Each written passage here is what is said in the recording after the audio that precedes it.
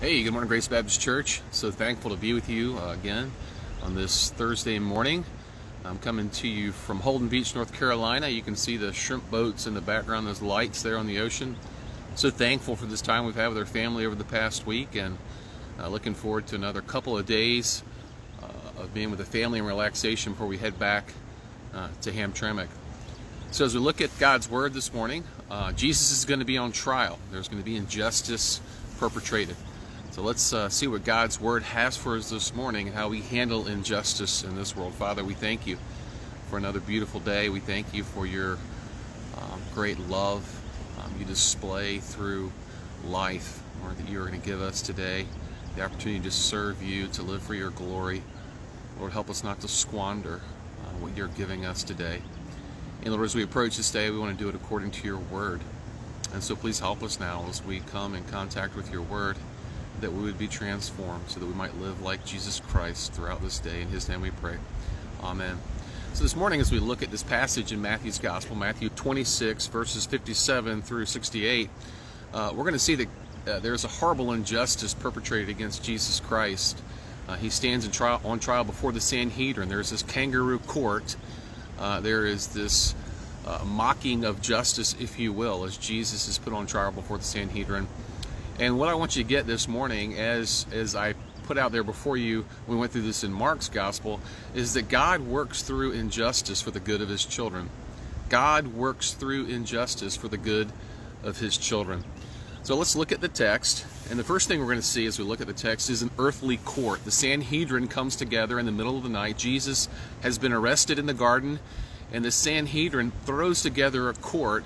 And it goes against what God's law says. These Pharisees, those who are supposedly upholding the law of God, are breaking the law of God by bringing together this court to put Jesus on trial. And so we see this earthly court beginning there in verse 57. Those who had arrested Jesus took him to Caiaphas, the high priest, where the teachers of the law and the elders had assembled. But Peter followed him at a distance, right up to the courtyard of the high priest. He entered and he sat down with the guards to see the outcome. The chief priests and the whole Sanhedrin were looking for false evidence against Jesus so that they could put him to death. But they did not find any, though many false witnesses came forward. Finally, two came forward and declared, "This fellow said, 'I am able to destroy the temple of God and rebuild it in 3 days.'" Then the high priest stood up and said to Jesus, "Are you not going to answer? What is this testimony that these men are bringing against you?" But Jesus remained silent.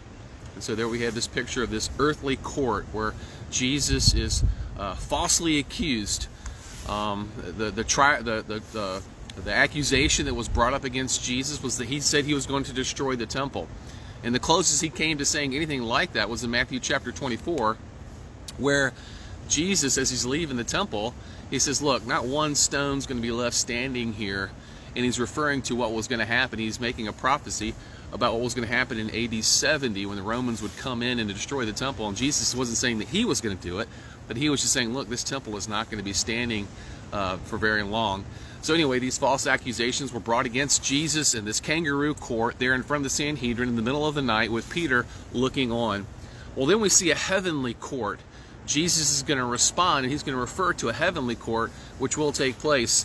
The high priest said to Jesus, "I charge you under oath by the living God, tell us if you are the Messiah, the Son of God."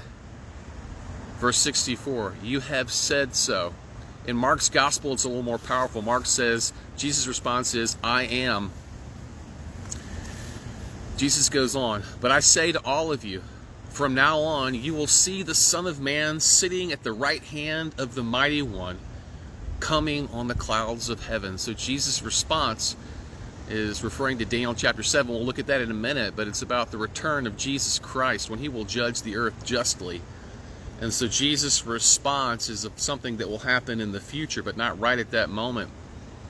Well, then we see an earthly injustice there in verse 65. Then the high priest tore his clothes and said, "He has spoken blasphemy," right? They knew exactly what Jesus was referring to there when he said the Son of Man is going to come on clouds. Jesus was referring to Daniel 7. They knew that, and they knew that Jesus was calling himself the Messiah. He was calling himself God.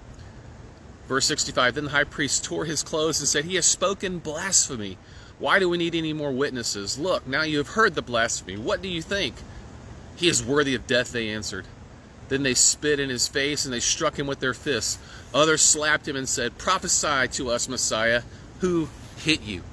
And so there we see the closing of this kangaroo court in the Sanhedrin there in Matthew's gospel. We see the greatest injustice ever perpetrated before our eyes.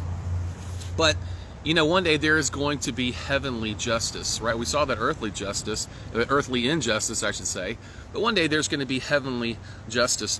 And we really, when Jesus was on the cross, heavenly justice began, right? When Jesus was hanging on the cross, the irony there was, as Satan and the devil and his demons were laughing at Jesus, they believed that they were killing him. Really, they were putting themselves to death. They were putting themselves on trial. As Jesus was hanging on the cross, as the sins of humanity were placed on him, and those sins were being dealt with once and for all, Satan thought he had won victory over Jesus. Satan thought that he was able to get away with that injustice. No, justice was being perpetrated. Justice was being carried out on that cross as God dealt with sin justly, but in doing so, he dealt with the devil and his demons. So what can we learn from this text this morning as we look at Jesus being on trial? Well, I think the first thing we can look at is that all humans long for justice, right? As we read about Jesus being placed on trial here, we see an injustice being perpetrated. And all of us within us, we have this desire for justice. Every single human being on the face of the earth has a desire to see justice carried out. Now, why is that the case? Why is that throughout all cultures, all around the world, every person has a sense of justice? And that's because we're all created in the image of God, and God is a just God. And God has instilled within each person a desire to see right done, to see justice accomplished. We all long for justice because we're all created in the image of God. Secondly, we live in a sin-cursed world that rejects the just words of their just Creator. And consequently, there will always be injustice on the earth. Right? As humanity, in our sinfulness, we have rejected God, the just judge. We have rejected his justice. And as long as we do that, there will be injustice in the world, right? Justice doesn't exist in a vacuum. Justice is a response to an infraction of a standard, the law, right? God has given us his law and his word. And the way that we carry out that word determines how justice is going to proceed. If we throw out the word of God, we throw out any sense of true, real justice. And so as long as humanity rejects the word of God in sin, there will be injustice in the world. That's just the way it's going to be. But we know, as Christians, that justice will prevail. God's word tells us that justice will prevail. God's word tells us that one day Jesus Christ is going to return. Jesus Christ is going to come. He's going to judge the earth justly according to the word of God, and justice will prevail, right? When Jesus refers to Daniel chapter 7 in this text, when he says the Son of Man is going to come in the cloud with his angels, when he refers to that text, he's referring to a time when he would return and judge the earth justly and set up his kingdom, and it will be a kingdom of justice. Right? So Daniel chapter 7, and the context of Daniel chapter 7 is this. Daniel is getting a vision of these kingdoms, these great kingdoms that are going to come on the face of the earth, right? There's this vision of this bear. There's a vision of a lion. There's a vision of a leopard. There's a vision of this fierce animal with iron teeth, referring to the Roman Empire. And all these kingdoms, powerful as they were, they came and they went. But there will come an everlasting kingdom, and that kingdom's mentioned in Daniel chapter 7. Verse 13, in my vision at night I looked, and there before me was one like the Son of Man coming with the clouds of heaven. He approached the Ancient of Days and was led into his presence. He was given authority, glory, and sovereign power. All nations and peoples of every language worshipped him. His dominion is an everlasting dominion that will not pass away, and his kingdom is one that will never be destroyed. Jesus Christ is going to return to judge the earth, and he will judge it justly, and his kingdom will be an everlasting kingdom. And all humanity longs for that. As Christians, we especially long for that because we read the Word of God and we know that Jesus Christ is going to return. Isaiah talks about the type of kingdom that Jesus is going to have. In verse 7 of chapter 9 Isaiah, as Isaiah prophesies the coming Messiah, he says this, "Of the greatness of his government and peace there will be no end. He will reign on David's throne and over his kingdom, establishing and upholding it with justice and righteousness from that time on and forever.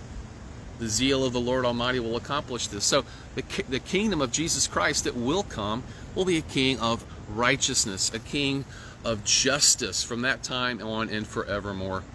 Well, that's a kingdom to come. That will happen one day when Christ returns. So how do we respond in the meantime to injustice? Certainly this past summer has been a summer of injustice, either real or perceived. It's been a very difficult summer for our country. And so how do we respond to injustice as we see it as a nation and as we see it personally? How do we respond to justice in the meantime as we await the return of Jesus Christ?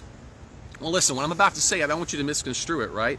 As Christians, we're not supposed to be doormats. We don't just lay down, we don't roll over and let people walk over us, right?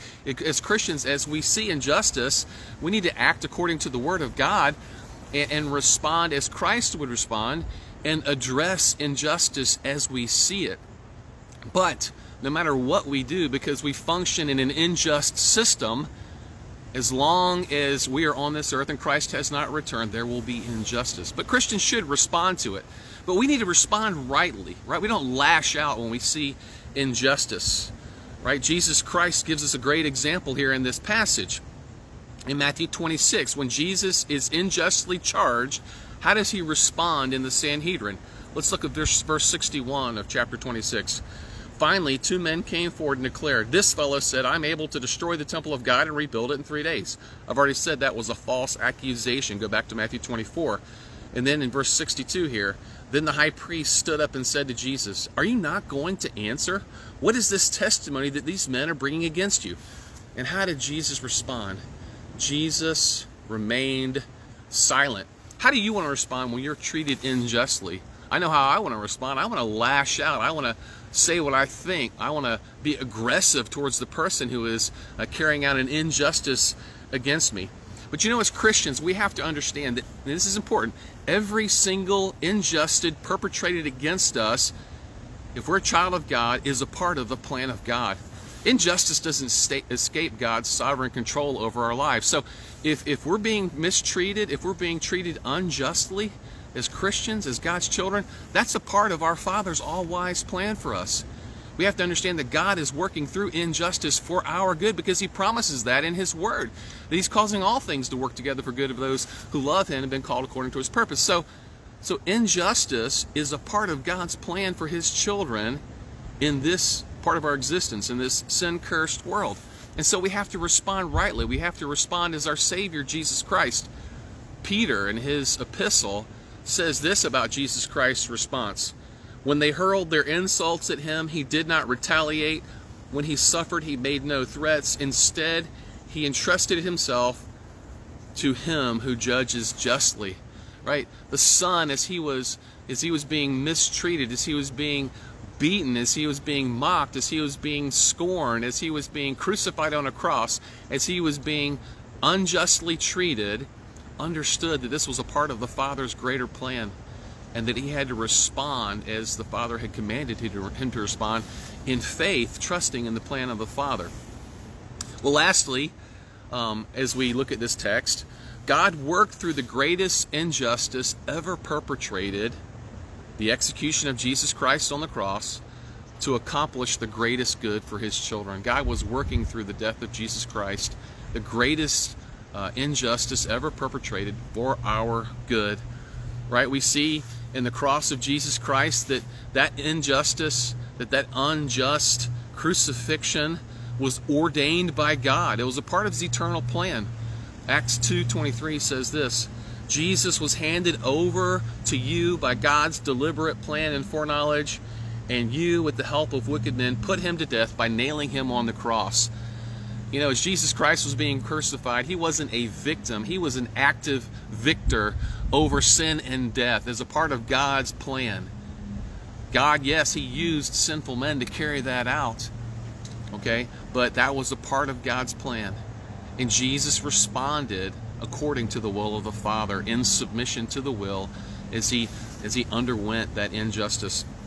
So we see God ordained the injustice, and God worked through the injustice, right? 1 Peter 3:18, for Christ also died for sins once for all, the just for the unjust, so that he might bring us to God, having been put to death in the flesh, but made alive in the Spirit, right? The injustice that Christ suffered as he was hanging on the cross was for our greater good. It was to bring us back to God, to bring us into a right relationship with God. So the cross is the example. God uses injustice in this world for the good of his children.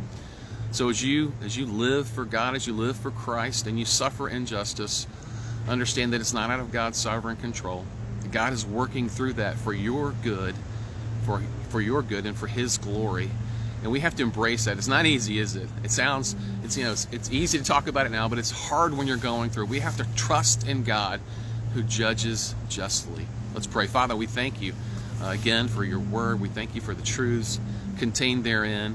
Father, as we suffer injustice, help us, Father, to understand that it's a part of your great plan for us, that we have to respond correctly according to your word, according to our Savior Jesus Christ. In his name we pray. Amen. All right, Grace, I look forward to being back with you on Sunday. I'll be there Sunday to worship with you. Sam is going to be bringing the word on Sunday morning, so looking forward to that as well. I'll see you soon. Bye-bye, Grace.